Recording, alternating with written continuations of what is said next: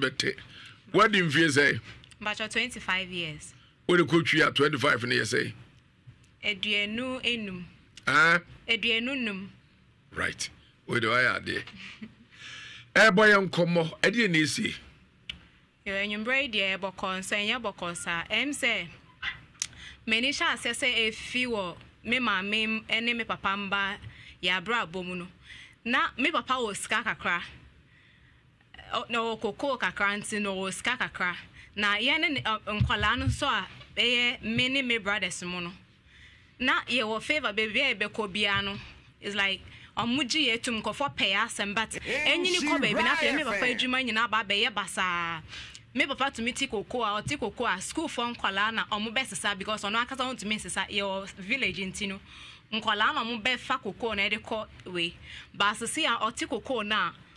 obewie kwampo no onhunu skana no me brothers mo media man me anwie SHS me brothers mo wie enso so mo nyina wo village ho no mo amabra bo nyina ye basa me ankasa nso so me try ade bia me de mensa be som bia no enye ye na asai ejuma bia me de mensa be som bia na ye basa me brother dia me de na echi mensa se na nsen ya o ye se ejuma enye nyoma nkoye ntino sa dia obetu kwan kakra kwakoye ejuma nenda for friend say galam say bi o bebi nti ombra da okoye okodu ho no mo a da de na no some machines nyina asai na o so sign echi ba ye be a week na mo sa friend o bebi for say o ho de ho ye fine ejuma akoso ono so okodu ho no mo a one went me anya ejuma anye o say okodu machines bibia asai Emma of friend my sending is scan san or sanya transportation or side by me nuanum me fan say ye be 10 obia ni ho no mo a waye ye me da ye somu me son da ya nioma basa bi o me son da ye na me twa nsuo na me twa no me twa de enso so ansa na me twa we na ma me brand san na me twa nsuo no anasa e bia me son da ye na emwa tai me so anasa e bia me she school atare na me name down for my classmates no na ehia and I say bia my sign me chia ko ye village no enioma ye busia no enioma ye basa rejections baby e be ko bia no na I say rejection omo reject ye enioma ye basa ma meni nji wo wiase mu nti ba me ba enyina me de me ba sen kan ba bepemwa say bia me course of mu oni ade no mostly no bebre na me nji omundi ntino me papa mu so mutie mu pa me ono po yesen ko be hia me o ska obi o koko 32 acres o si oni 1000 po de be fa ka ko obe hia me wo ha se na nke ye nyina ya ba koko ro da so Son beten to say first no or see oko baby or koyo no mo see o my butu koko no instead of na ase no o mo de no na basro na nesro na esifom eno de mi ni no kra wo mo de so kam de ni nyina eja kom de ni nyina eja e azan omboa hwe ye onuro bia ho om de gu koko na se amoa koko no afi no om de gu ase de so do so pa efiri oko na so te yankwa bibifo ena ye maifo timi edan koko ahabai ni hini ni adan ni hina habai what be da omboa ena omuka asade no me fa ho eno de me de eto de bia me co village wa me ni di nkomo ntinu eno na oka kire me ba me nim say o si mu yesen konkoye onko toto nyoma basika asem ntinu ntumi nkoye ene ade ntinu me nim de wa ya fa ho ma ware be fan say yi ani ma ware enioma nkoye meti on meninje meti on meni menyo bia menije even though menyo bia meso me ye nipa me ye say ana metibet obi a oni me dada humia last I think say be 2 months to say me call for su me call ye no minister any boy me so no man cash and train say bi enioma nkoye ba ohumi na so no bibi nkoye even my sister ya me kana asem ya so ye fie ni patitru bia ni busua ni mu ono so konya ba ma bia no ne ntia ne nsam wo bia nka obeboa no ono so nansen ya papa na ewu nti me nim de ekọ so say ye spiritual say ye no me bi na de busua ni mo me de me nim nti no me ba say me pemwa say ejuma even say me ejuma me de me nsa be so mu na be ye di ama me start say me tom high purchase ni ade anye ye me sansu be wie say me kofa girls bia na moton nsuo na me anso me chibo float ni ade still anye ye kele wole na de sisi a master say me change so me kofa bro the first one maboka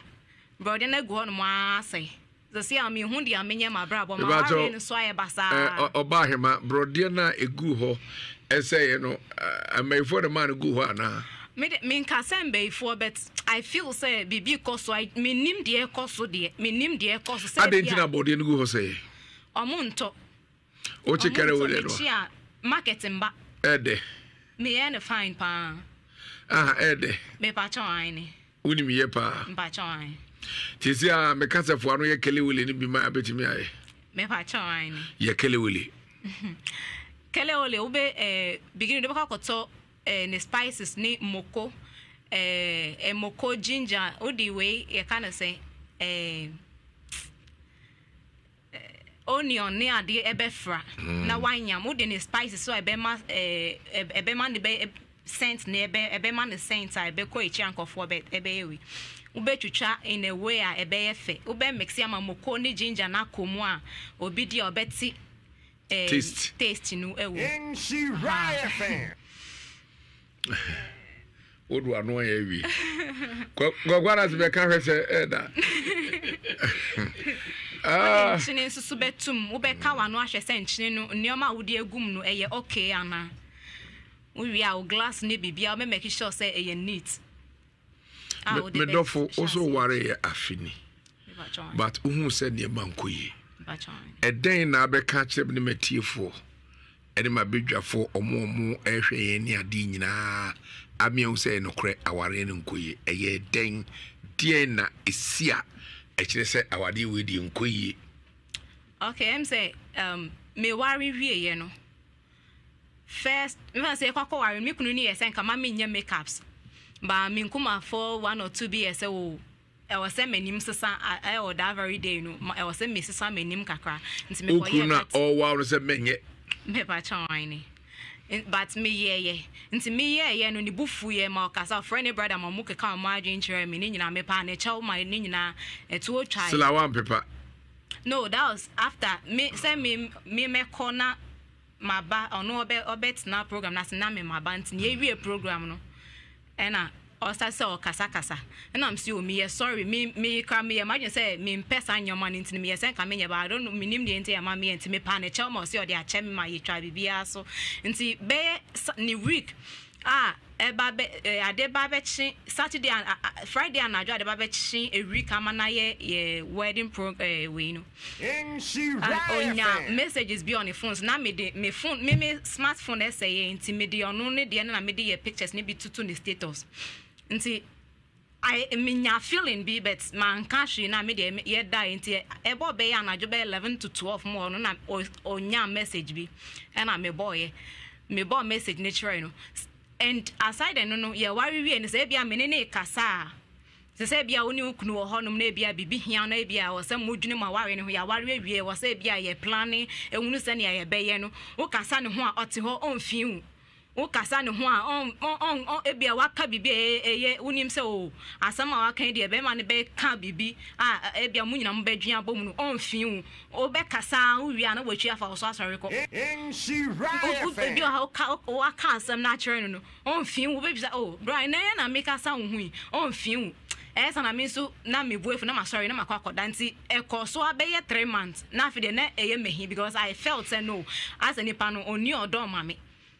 and before I be worry no susu no me ni fan say ye say ye nhia ansa nti me ka me dia me penny dia me mpa nyina de chere no nti after 3 months na I didn't start to say I so na so na ma me ya say dia ma na chese o de tobo menko speed p yentete ntemo se na be ya mo mutie no ebenya suahu afri mu one ne be ware no o ka kire de se o niema bia se be mompe enti ompe tima onfa anyew ena sebi ena bia so amaso e ba chan enti ena yede enti since after 3 months I still the attitude near the ade no e ma nipa de se woni obi wo ho me ni obi wo ho a me hwe wo ni ye bebre enya dia obeka nyina na me de ma adwene cause mostly me hwe wo attitude enti ne attitude na me hwe na me no de e cause no there is something also on country me nti one day ade kafro oni ushie bredi ka no ne ho amae no ana and they mean to mention because who be sounding be on control na sebe wi ase sebe o empani se kokko ene nkate udi na anya oda na efiri ose ena oba so de one be mada ona no yenda so be hunu o de dika hu se no ayende esepe that no send your tino or yen who so on pekasa na say oh yes some way maybe to mention ni suban in fact he is a very difficult person am I expect can me ni pe bi sa be yeah we but me de send any suban to mean to mention because say bibi ha na ka wo bisa na onka de Unsa ni tia me bisa o se mo ware no mo ani ka anwim enti bi asabio alele nkua no but before after me can't say yen shia kra no it happens once and na din yen say buy and son e ba be ware tibuka so shia sala owiedi aden no mi se wo ma no nwewo na fe wo ma akwa de wo ko no nchen anase obeto hye so ana oga se wa ma anwemu meka hu se enka no hu se ukoto se yini etadi agro bi efe no kokko ose enko alata nkuruma yinim di mani koko brube menchire se chiridu edudu ede so chire baako na ne yedi na wo mprebu mu na adna ko hedantuom wunim dantuo bacho asa minim etudo get ko hedantuom sa aja yusaro yenim di na o ko wim sa na oyonko ba no be cho se he eyi machemo eyi so amani ni bia meka na je se o so amra be di kakra enya sa obekọ akoka aso ni nyina ati kura so be sa ati enti sa ne koyeye se bia wa mame no wa na me nware wa na se mukoduru ye no ahode no eba mu mienu nya ntem na mo ye mo anze no ye be fire well the thing say na yeah relationship course na me konya adwuma ye bishop ba ko na yere wo modin yanku yedim enti me ko na me ni ye bread enti before me free hon na me ye shepherd so ya sorry enti no na me reverend person me da adwuma mu every Friday bi opese sadia sante se den kapo me banti that day na this sign mo ye program wo honti eton ade panti ade sign be 12 na me free ekro ni se kwan so wa me back as so na me sure nti me friend na me fa ho nti me ko fie no ya nyina na ye adwen se ye nye but me ko yo no no nti me am share ne ho so or try ya and then now match na me so I couldn't hold it na esi nti o try friend mresa o me ko do ha na jo na dia sapa be 11 to 12 mo ho no and then try sa but ni kwa so ne da baako wow me ko ye no ono ja bed ne ma me na me ko da so no da no da kunjam o dew and your friend me there wo dew tibi o dew sa wani etie na fe wo fra kunya so abeti ahwempa no so oh madam fu bi ye bi sa wo on ne yire kun ye na o ye na ju se no obeda fem oba ne nampa so banda no we aso oda ne nje o ze adozo mate ahwesoro ni ba zo ka atehwe aka abeto fo de o tehwe soro smate ahwesoro mate ahwe edi o fo so wo no a ne chese wo so antumi anyo na de ma no na chese abo aponche asmo ka ne no kro so ma me kro afura no pa ha na dwena ebi ebeduru afida se sa ada no abi mu amawo ti aponche bo hunu odo ma me achi humobo utimi ko jira ba bi do asu awrahusu o ma me mfa ma so de ni hwe mo so o ma me jira na nra hunu atu na pa so bra be fa ba ko ti aponche ono ane ma me o so onwalu onkofo obi ri ni agina ye fro be fo ma me to taw ma me to so do de ni ahwewem ewiase de emunye oda akobo de enti wa yesa ama ayeka se aware no foundation na moto ye na nkasa no mo abubu no ena ebia owadwen bi wodi trim unse ye mema kura so de ni nsen be hwe obi o se we mewe ne ba akopɛ sebe mpredua sa mema anko suku anu akiride na so mekenka ngoma bi a kirem se sebe o be ma won kwamwa no a friend spam no se kose so a enipa omu ye million baako ebia mienu bi biensa bi baako bi netimi prea na akowura awotwanum enya atopa dodo na enye mba o na insuo no ko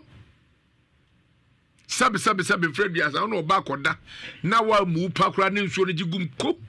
na ene awode ne bra awode no anakosuato no kohia obanyem mama bi ho mbeso omfo ba afi ansa no anyem eno no onka ho bibia sa nkyere ana oti wodin kom na maye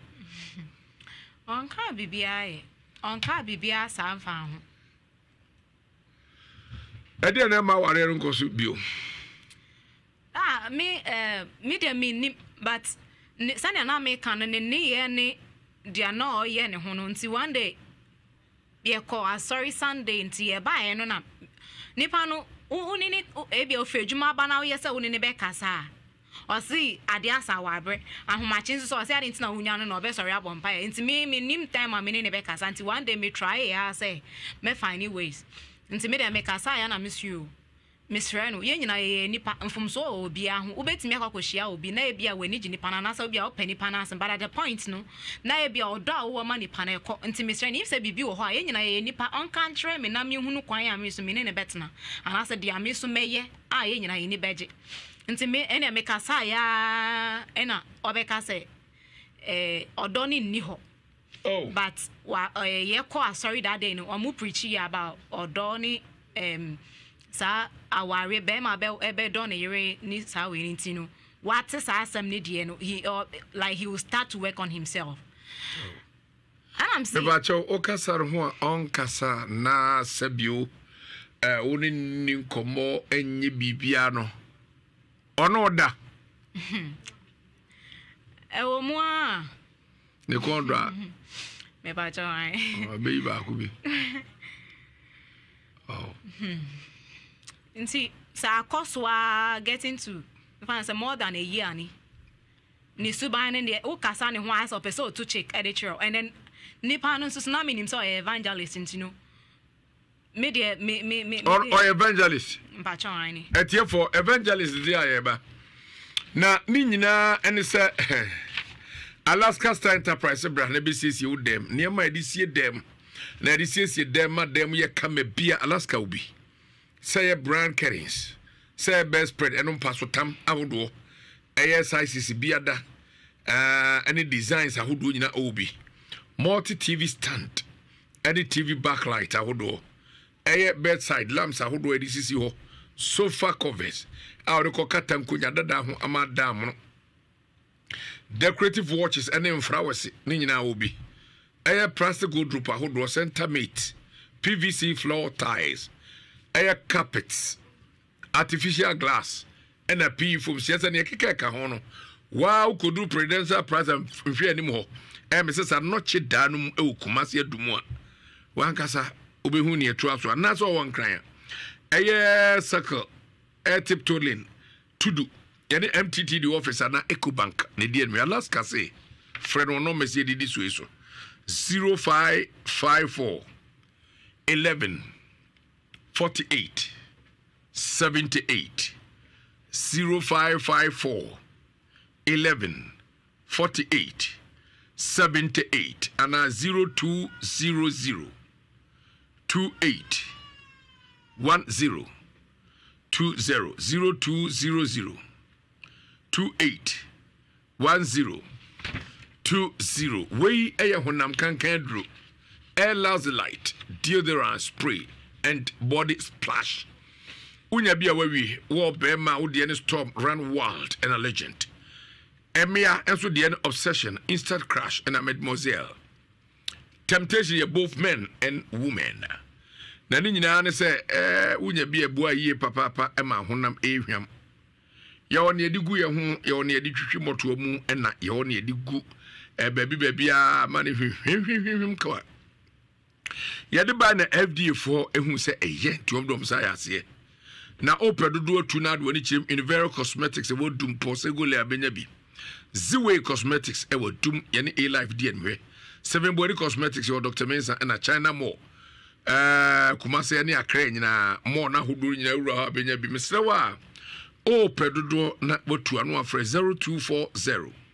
15 22 04 0240 15 22 04 and 0248 315 258 0248 315 258 o hwe ya kira kwan a ye Kumase ye ne Prudential Plaza ND and my first floor Mrs. Anochi Danum ena obehuye abrosano amu ena behuye sa o prechigireni amna boawa na odo ho etwere botai efze empania kato se nua nyina behimagu na botai de na se intumi ntu da bia da tine nyankopon ye de netwa no metwere obotai bi de nyankopon so person okotoa wadi suanso UK Canada USA ana Australia o September imu sabe onkrata sebo de akwa ma ye deny onkrata do abra na eye excel plus education for yemwo yen so pa so asene na yemawuntu kwa na so nhwem ne kosua de brefi se o person ye di nkomofo akwatu no WhatsApp anase free 0246 7259 09 0246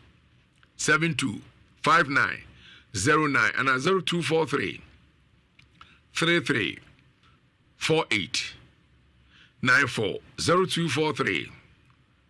33 48 94 Excel Plus Education putting you in charge. Way a Black Rock honey whiskey papa aviam na unya bisa de good tete maso na yire de wa a eye ene minimu a eche ho tonkom echere se ketremanya dodo da ope Black Rock honey whiskey eye wo a yankase wo kan ena ye di afra whiskey ne wo fra whiskey a ede ehwam eti bo ho modern so obenya bi na odi agi wadi wa say ye na wo ye se party na wo to wankasa pebi so di adwodwo ho weekend ya Black Rock honey whiskey ya yen kama de gu bottle akono mu a na unya bi na wo hwie tai ase ho e mantensuo egu glass no a we are set no bi wate we another quality product Africa Sapreco Company Limited oh no more finance to ho twene ho unya mfishe du nwotwe anase oye obi a onyemo menumbi na Kofi Rock Clinic yes clinic bia obi o se me ko antenatal anu ye wonyem no ko ne clinic obi o so a wo se bia me ko check up or ko ne check up obi se clinic bia ne de o specialize wo na Rock Clinic for ne de bema the ntimi sole kura kodwo tofo no wofa fo no omo clinic na Rock for e de abayi ye free bi zero erection obu ho no ma ne bema no kwanya dai entimi nwurenchen entimi nye dene entimi nye se onya bi kura entimi mpagya da fom se tim dia ene Rock for wo so mo de Rockman capsules ba e nya sam hwehwea ena pakum bebo se pakum sa no ma no de omo ya de pa ho de genicure ene de ka ho nyina ba ya monfo edi akire no Rock Clinic fo sa be bie eye clinic kese no de koti wu ye yi ekwa no ye ho adwuma eno de obi a wo zero election ene ka no zero election bema no mpija kwa eno na se fa ko bia ma obi fa ko Rock ene doctor otimi hen ni kwa ho se kwa bo se na bema na kwa pija at once papa ne de do omdo nko de bi ba o we ye fe Rock Clinic zero election obi afa ne ha onye de ko ho no mo na ye ka yi no wo mu no se fe se bia STDs wo sa de typhoid malaria kwa de ne se ne kwa de se case in there kwala case nemom zero election bema ntimi nsole enya dwuma obi obokura otimi nya bikura efre number we 0248 885040 0248 88 5040. We're going to say Bright J. Also good job of Akofi your education. Yeah, that's it. And I also hey, Kwa Nancy. Happy New Year. Ade Udi New Year. Na o say agri CD4 enso aba system nim. Omo de omo agriculture company bi a omo no watermelon seed hybrid omo ye ho edai adwuma ya enumpukura so oto ebia wunya eye omo de no package de kama munya bia ebia 3 sachets pekura no a etimi dua ekes bed ewo ho no mo ya ye kan no ye fe no egali F1 na sa egali F1 ye kan de etimi ema no so do so eti wo a wo ye watermelon afuo wo de wo do watermelon na ope eye adua aba eye papa ebetimi amana amo aso do so de a agri CD4 eno de aba adwama so ye fe no egali F1 me pacho se wo ye watermelon afuo na wo pe seed ni bia egali F1 ena mekafo ayede amawo na pe bi atwa agri CD4 na binya biato afo kwanta woni asante achibiru bank no na ben pa na yekan no nkranso wo adabraka agri seed limited one number 0248 458547 0248 458547 na agri CD4 ema practitioner here in watermelon no enkoso pa Zian Naturalist Clinic Dr. 3 days no ono de da duro ka wa na sepe no hu se adobi abo awura widium odi na duro ka o se aduro widie minya yidi o mu se ebejeme because anu otimi sheki yade no ono no 3 days pe okọ no abo se na ebetimi afa odunsom boni fifre tew na ho tow chese Dr. 3 days kwan nya se wonam so de se yade no nti ene e bode mra ne Dr. 3 days mo dura na sape na hoto enti se fo suruku wo ba wunya wo siade amma enu kropoma how pa ba unti hunjai diabetes anase anum kankan Dr. Tidi sefa brana so ye sefa se asema prostate ene sexual weakness ne wosa ne enemu na nyina no me pacho enemu na enemu yade no enu so ye ho adwuma pa kekare ne syphilis ne gonorrhea ne de ne matete sa no Dr. Tidi se hwena so ye na sabe ye kai the good morning herbal measure abadwama so eno de support immune system no etiano no immune system booster ahonti oyade o unyade o na onunum bi bema otibu se onunum mu a eduro pa na wawire nchen otibu yes oyo ho aduru yempadunum momenunum niro na nuro bi na eye Dr. Tridis dia ba ye fe no good morning herbal measure available ewo shop bi mu eno de okwa ba bia bi da ato na Nhyira FM security checkpoint hanso Dr. Tridis na do good morning ni bi ha owo kuma se atibatim wo ben Lumba Junction frɛ Zian Naturalist Clinic Dr. Tridis ewo 0246 59 4117 0246 59 4117 na me pacho doctor yi omo pemsan job training na me pacho ka ho asem no simple ade bi ho no a se ankyere wo a unhunu yeda but ye kyere wo a na hu se simple se nipa so o wonsa no dwuma so a oni sikafo na enamu because no wo ni sika na wo besere so ba ma dwuma ma me na wo so wo onsa no dwuma na so de ko service no enti obi a osu dwuma bia no ekom ye dai no da enu ntina pemsanfo enso se ye be kyere wo se di ala tesemena kan tete ya na ye ene inim ye yato atwene eno se de sem na epu ohuru pa eyim wonamani sasa kro emanfo papa sikafo no no mudwale yo ala tese me na pemsan fo beftewo ba so poni azuma buru nyina na ye ontiment ni we decide ya ye de wo betima yo we decide ali udi egu koko so du gu no ba ye so pemsan fo be masa da yesu abamu shower gel body builder mosquito coil any body cream ni fresh yogurt nyina na ye kire soft drink fe so pan to cake to fe so we gini makeup ne brother fan facility nyina no pemsan job training ye de aba ya ye kan 28 ni 29 July ya ewo culture center ni nyina ne se wo de 50 cedis register na tuition fee no ana se training fee no 500 Ghana cedi no apakete no ku eno na me pacho utua ye be ma pen driver dwumadi ni na wo so ye be ma home books handout step 1 step 2 ye be ma tag any participant certificate chese ampa wo sua ehunu akotete mu pemsan job training o se be your own boss with creativity sa na obi ntimi yedai emo so je oyo ba ape wiye mentre fi sa je sa ukunu toto nchira ho be hi ma me da go mba se men kan tro se wono no onye aduru nton obi da tu na duru awoku ena papa be so ndaye ena aduru de eye aduma kuma aduru a wonya ndayim ena ti de hianda ointment nko a wodi bla makoma ko 177 ena wodi aye e je fasa rheumatism eye honamani sasa ye fre bibi oseye ya bo na egu eye mpo eye se ta se mponche obi ho ma bi na ko mu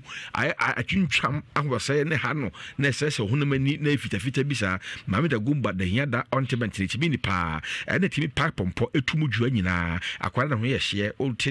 bonus onyu no ti bia da don no esuru nyina be free kwada na so de hianda ha ba mesha so malaria hypertension diabetes ana obi a nanum etai eye nwenwo a wonti bi didie wadru eye de hianda ha ba mesha mo se ba me da gomba ade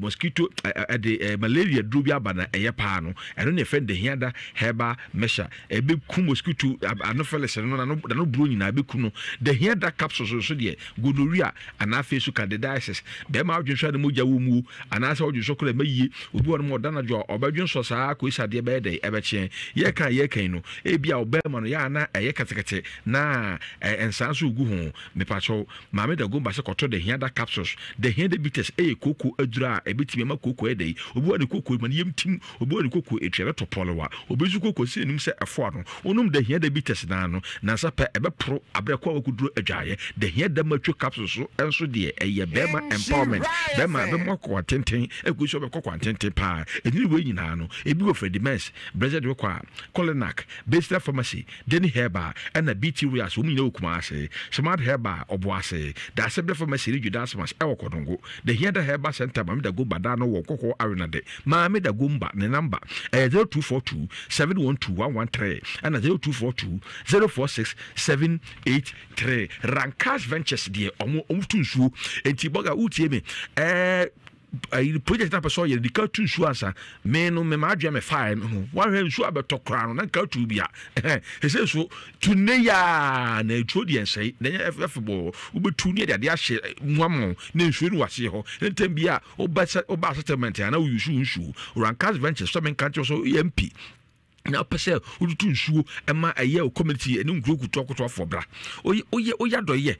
adoye pese oya adoye kutu nsuo okrobi mu se enne klasefo money enantwie anunsuo a kyerere ne mene Rankas Ventures be tu nsuo amamo saade no esikafo bi di omba bi omtimi ye bi na Rankas Ventures enom taye saade no enye den nya so betimi aye na de ajek akran kwaye nhyira pa Rankas mo a mo pese mo ye sa philanthropic works no mo mra no mo nanse no mo afenso company for azuku for ani hotel for pese ye mamu nsuo tatatata de eye Rankas Ventures ye ne wo fidi a etimi nanteko asase na se ema won de eka nsuo da na e ba ofi ho na no e da na e benya nsuo se yen judicial case survey adwuma na afi nso aye wo boho no sasai asai be ma onye fere boho mechanization e be na nsuo na ye nchenchere ayetum ebon water treatment yejuma pa oni problem kra enti Rankas men kan cho se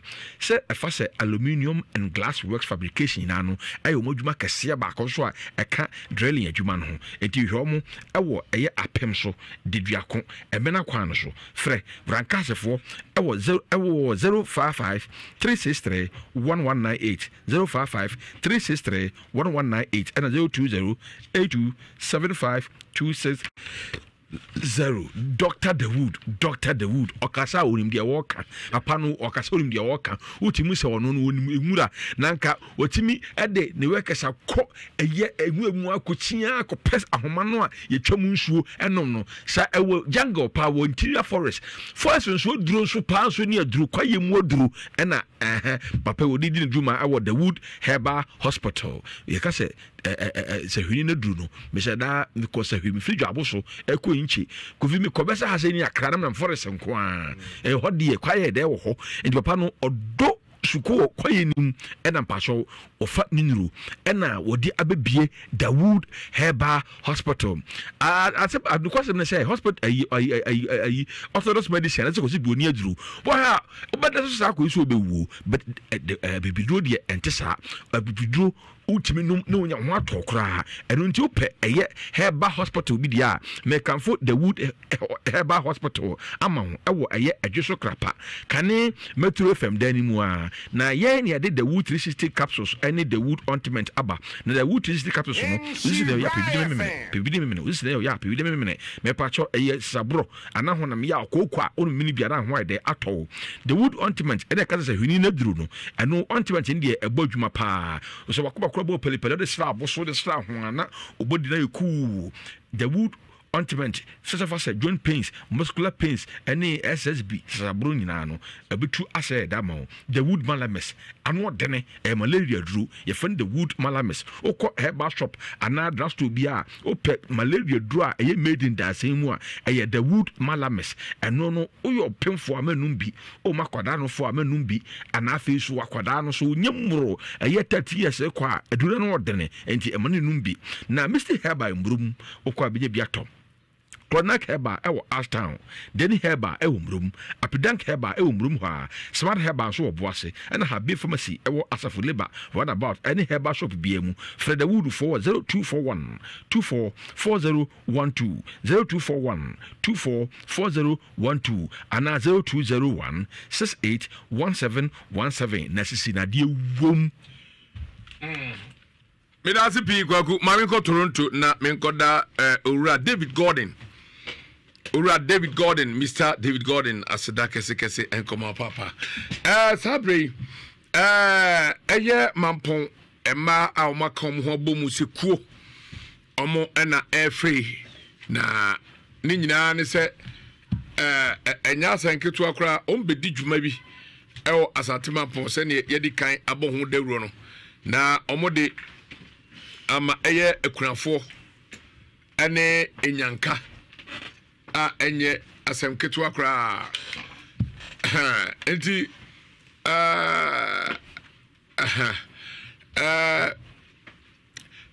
ni nyina Mampon Ladies Association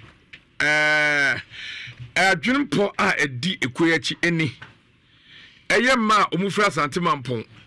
omo ofie ene omo amno ni nyina aka omo bomu atikoi na ombo tai nyina ne se ombe bu akunafo ene enyanka a omo Asante Mampon ene nkura atwitwa ho ahia nyina enti eye se we Asante Mampon ni de hye na wa kontuma na wo fia adwuma eye sei no odo ho ebehemu empo se wo mfiri ho na ofiri na kura ase ana se wo mfiri ho kura oso betumi ede wo ho abehye ekoi mu ekoi ekofa bai na ode bai the founder no Faustina Brago Amankwa dodo friend maame ya ofra Asante Mampon na ote Denmark ebo no bra mesew ekoi so pese oba ebeka ho a obetumi afre Denmark number na plus 4527 599 423 ena ya hansu die ubetumi afre 0243 00 2316 na ni nyina ne se eya afi omde asi omo ehu ana omobo ede aka omhyehyɛ ho se omo beye eya kurafo eni nyanka mako wo ha adoye eya 22nd July 2023 year mu Midway Hotel Asante Mampon donko na dwumadie ya hya ase dadaada penifo ene anintia kaka ko nyina beba ase Kofi Jima anko na mesome wa ase bifise me Asante Mampon de hye ene penifo bebre ye beba na ya bebo dwumadie ne santi fa ho hyem bi wate na ewiase mpanisi ye kosi na usia ye bo abudia obete yeda mo ase zabe ya ne yenua bai enwie na Prophet Dr. Joseph Mensah di kan ewura edem hadadada na make out say enchekra yebeko Pimsign TV na dwumadi ayedie yakoda fe yakotoa so ewo ho Prophet Joseph Mensah enahwehwemu a obeye no very very very important pa ai here say obi atumi hwɛ bi